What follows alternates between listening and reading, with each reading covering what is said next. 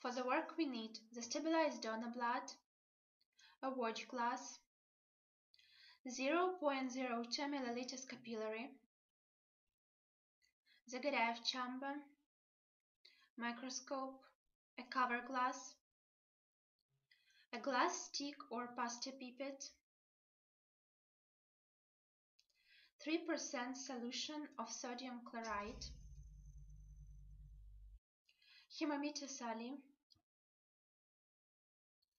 hydrochloric solution, distilled water, a rubber tube, a spray bulb, alcohol,